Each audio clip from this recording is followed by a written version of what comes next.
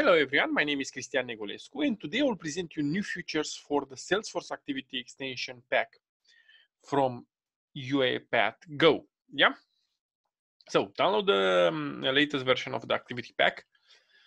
In UiPath Studio, you will go here on the Manage Package, you write Salesforce, and you have this one, the UiPath Team Salesforce Activity Package. You install this one, and you will have the new feature. After you install it, under UiPath Team Salesforce Extension Package, you will see around 110 activities for Salesforce. And today I will present you what is new. So first, it's call APEX function. Yeah. So you drag and drop this call APEX function. What's the idea? So inside of Salesforce, you can have different functions, different scripts basically.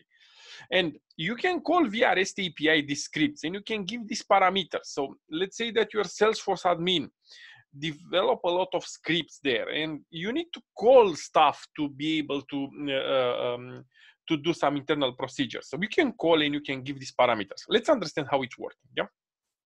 So first you connect to the system, you test the connection. Okay, good.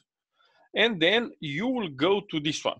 And on the call APEX function, you will be able to, so you'll hit load and the system will load all the functions that you have, yeah? So you can go here, select the function, and then you'll send a message to this function. So if you take a look here, there are three types of message. You can have the post, a get, and head, yeah? So on some functions, you need to send a JSON, yeah? So you need to send the parameters. If you don't have a parameter, you just put an empty JSON and he will accept it, yeah?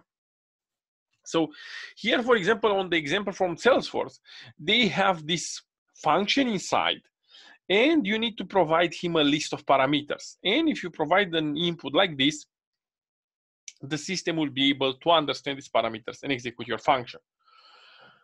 So that's the idea.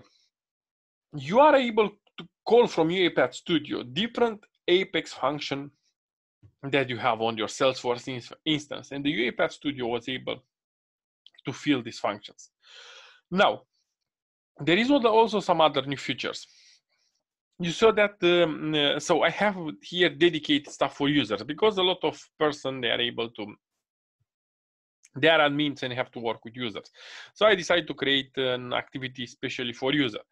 Now, on all the getting data, you have this waiting waiting window that analyze, get the data. Here I put test data because I don't want to show you the data from my system.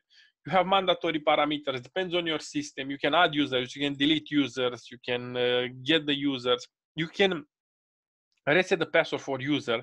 So you just give him the user ID or the, sorry, you just give him the user ID or the username. And basically you have, he will be able to reset the password or he will be able to deactivate the user if you want to deactivate a user again.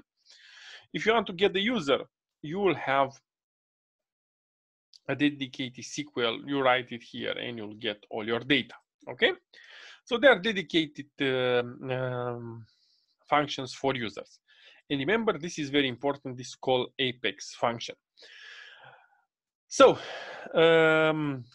remember to follow me on the YouTube. Here you have a lot of videos about Salesforce. There are 20-25 videos about Salesforce, how to work with Salesforce activities, and also for ServiceNow, Rike, Zendesk, and so on. And contact me on the marketplace or the LinkedIn and so on, and tell me what else you want inside of the Salesforce connector. Okay, thank you very much. Have a good one. Stay safe.